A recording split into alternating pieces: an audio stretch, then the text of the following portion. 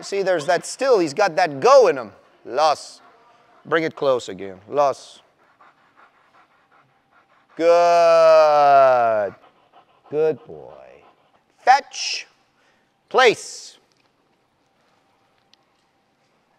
Good. Sit.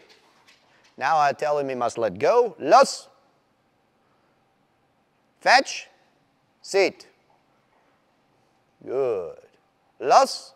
Now I call him back to me without the ball. Mace. Wo.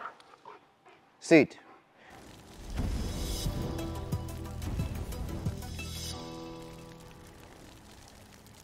So one thing, guys, that people were asking me was kind of exactly how it went down, how it happened, what did the handler do, et cetera, et cetera. And the reason I'm going to share this information is, A, because I don't think it makes the handler look bad at all, because I don't think I could have done better in his situation. B, because I think maybe we can all learn something from it. Anyways, as I had mentioned previously, the dog been with the handler for a little bit. They've been getting along for a few months. They've been doing things together, living life together. Fundamentally, what happened was Mace and the handler were hanging out together in his workshop. I've been there. It's a nice place. And the kennels are also there. So they were hanging out together, and Mace was just kind of moseying around the workshop, and the handler was doing whatever he was doing. Long story short, he hears Mace growling. He turns around, looking around to see what the dog's growling at, because he thought maybe somebody was coming in or something like that, and he realizes that the dog is growling at him. So he looked at the dog, and he said, no. And the dog came up to him and jumped on him. He pushed the dog off, and at that point, he saw that the dog was coming for him.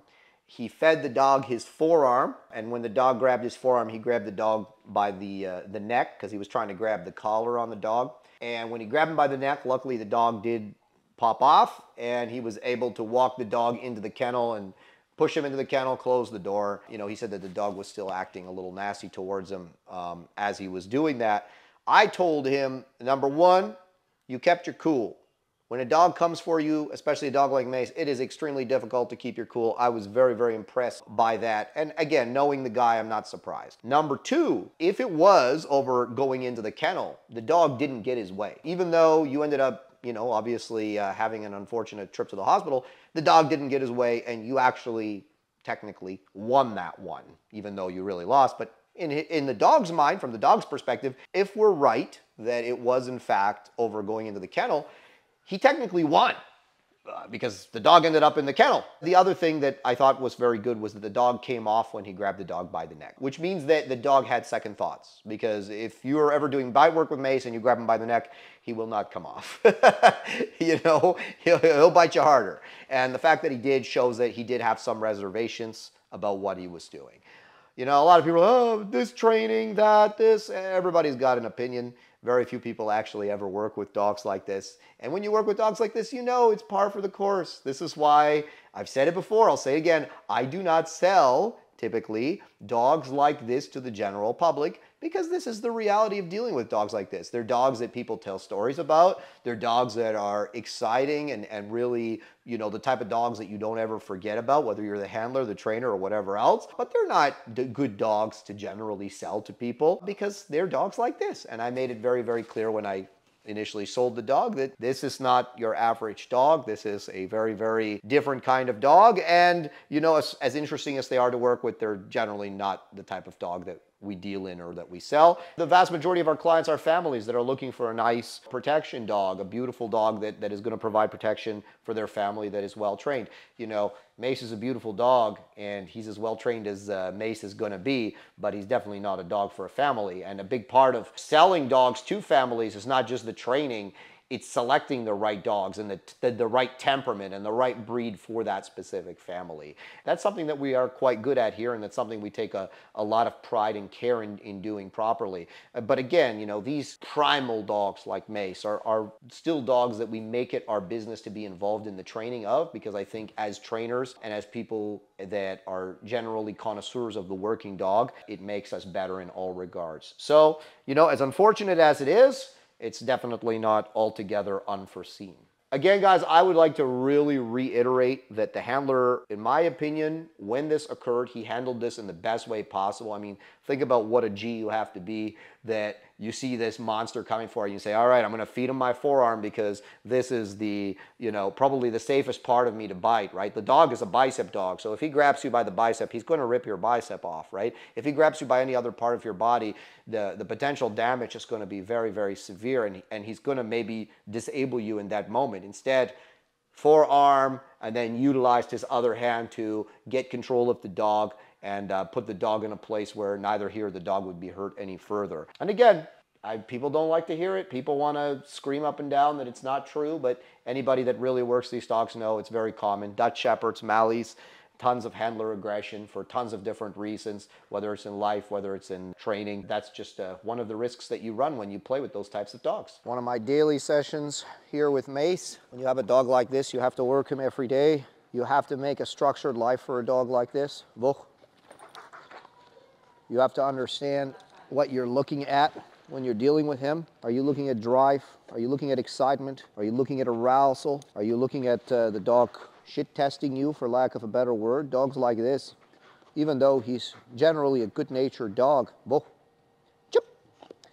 will do small things to determine what kind of person you are in the relationship. And if he finds a chink in your armor, if he finds a weakness, that's something that he might exploit at a later point in the future. And a big part, Sid, of maintaining stability with dogs like this that have so much drive, arousal, dominance, a big part of it is keeping them busy in work and holding them accountable to the rules in work. A lot of people think, you know, when things go south with dogs like this, it's because the work made the dog go south. And usually it's the opposite. It's a lack of work. And with other dogs like him, which we've trained many, Sit, it's actually the pressure, the consistent application of training that involves both consequence and reward that keeps him in that stable mindset, that keeps him so obedient, that keeps him working well, that actually makes the dog happy because it's clear boundaries. Right? He doesn't have to think about anything. Everything's always laid out for him. And that structure keeps the brain calm.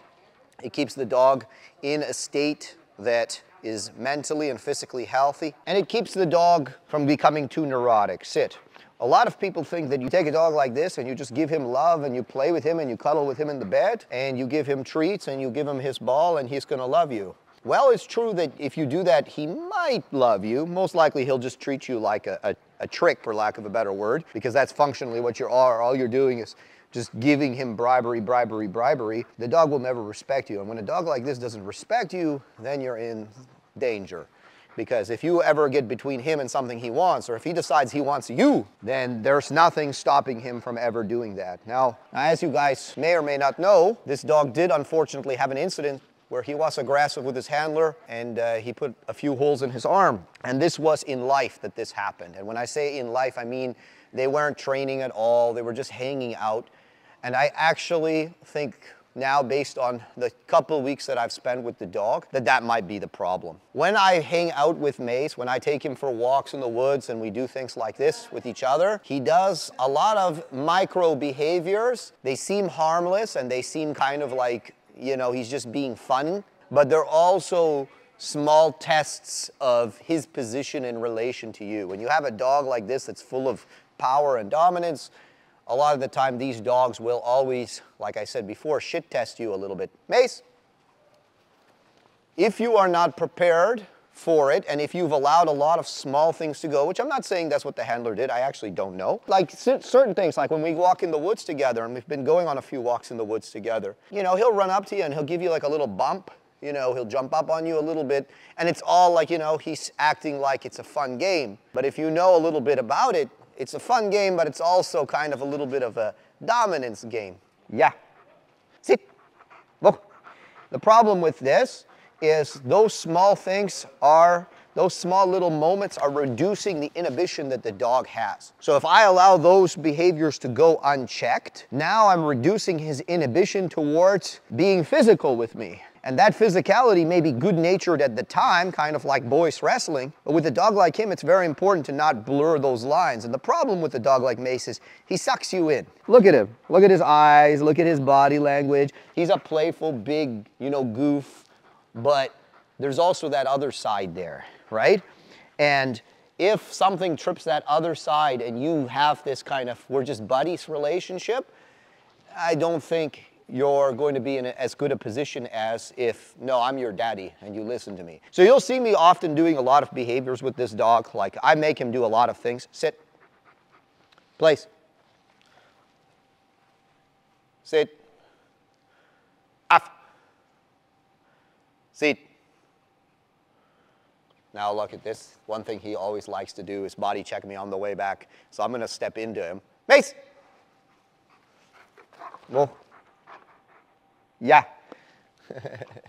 If I don't offer him something, he'll hammer me on the recall. Place.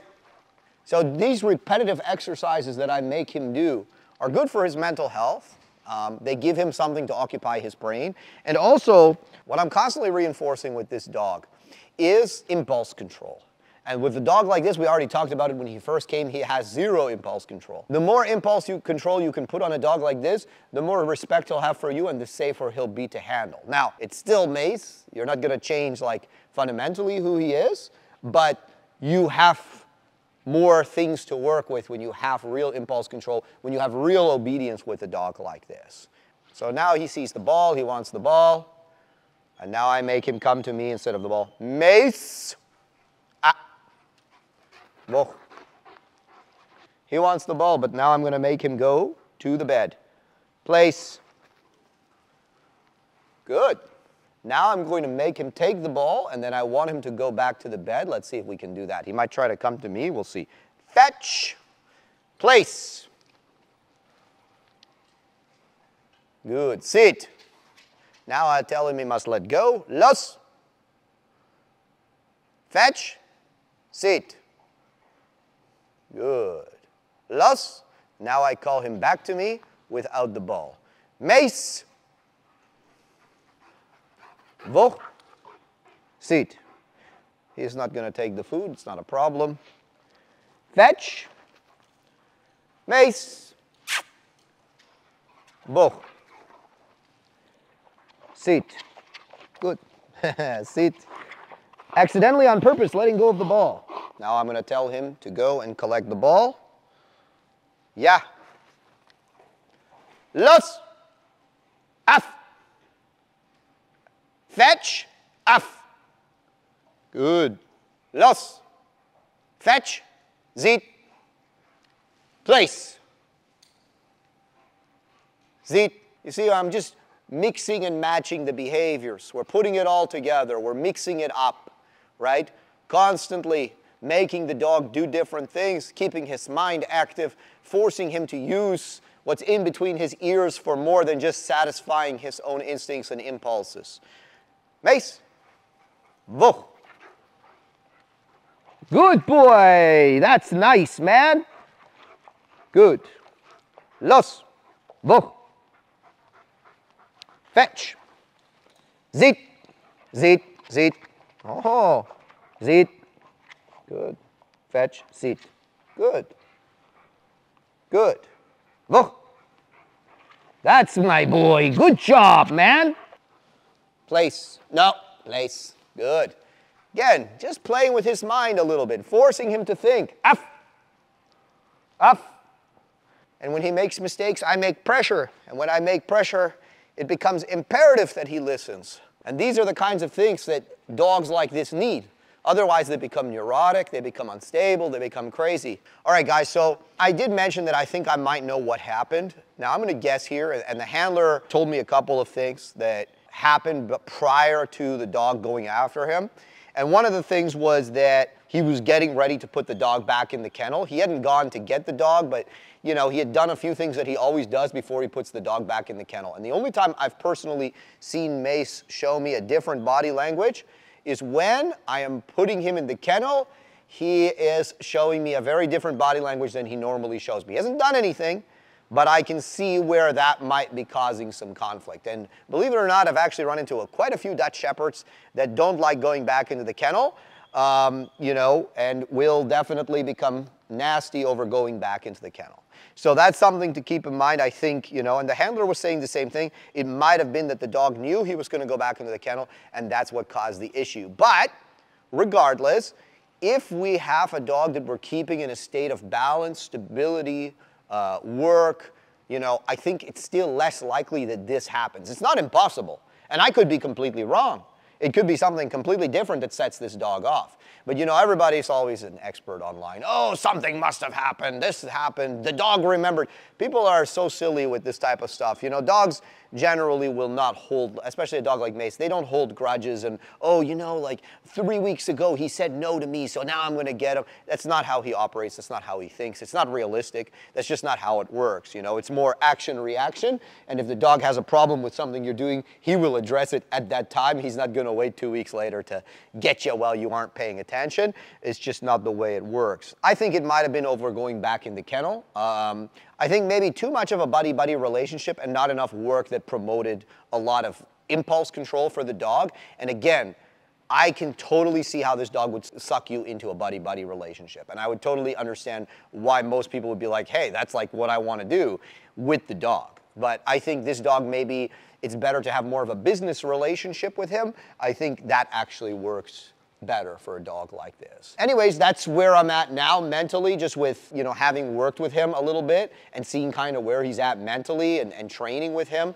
Like, I'm not seeing any problems with the training. Like, I'm not seeing like, oh, all of a sudden, he's having problems with pressure, he's having problem with a raised voice or anything like that. I see a dog that, is still very willing to work, still relatively safe in the work, as long as you know what you're doing, but the issue happened in life. And when issues happen in life, then you have to be very, very careful, right? There's a lot of dogs that the issues will only happen in work because there was some messed up stuff in training or whatever else, or the dog had bad experiences in the past, or maybe the dog just has some bad predispositions.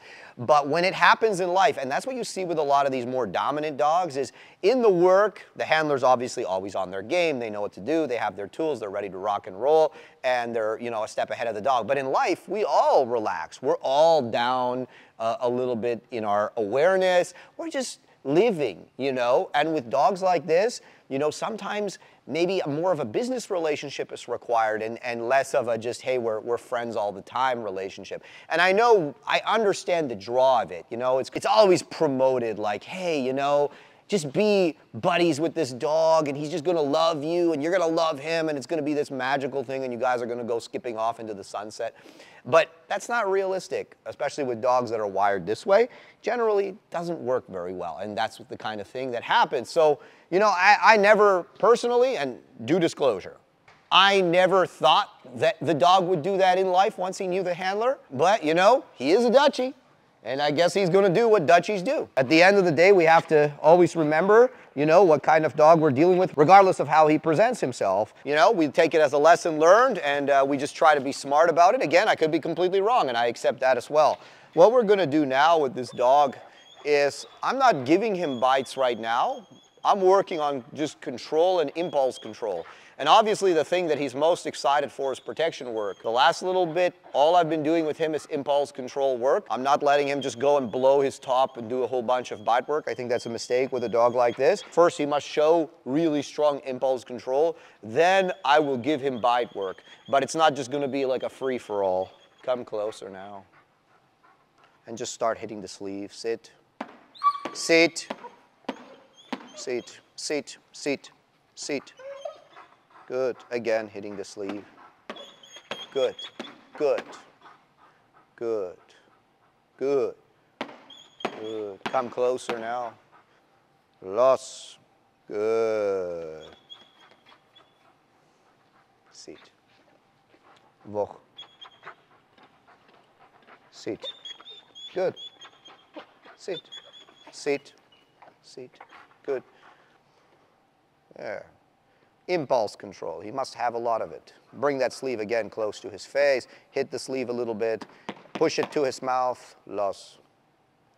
Good boy. Good job. Af.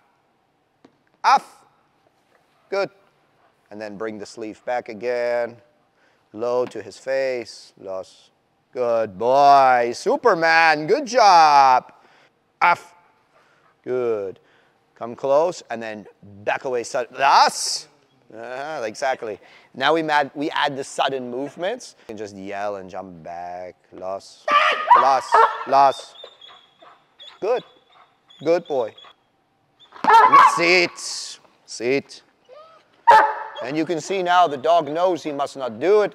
But now he's like, okay, I go to the handler. No, no, you stay right where you're at. Sit, sit. And that's all his reaction because he wants to go, so he's offering an alternate behavior because he knows he must not go, so he says, maybe I lie down or do this or do that. They actually have not corrected him on any of these. If you think you're going to beat a dog like this into listening to you, good luck. Sit. When you're working dogs like this, you have to make pressure very meaningful. Sit, sit. Same again. That's the one he hates. That prey movement away, he really hates it. Sit, and now close, and then away. Sit, sit, sit. Good. Sit. Good boy! Again, I have to control his mouth in every aspect. Sit. Good. Sit. Good boy. Sit. Good job. Super work, Mace. Sit. Yell a little bit. Sit. Sit. Sit. Again, close.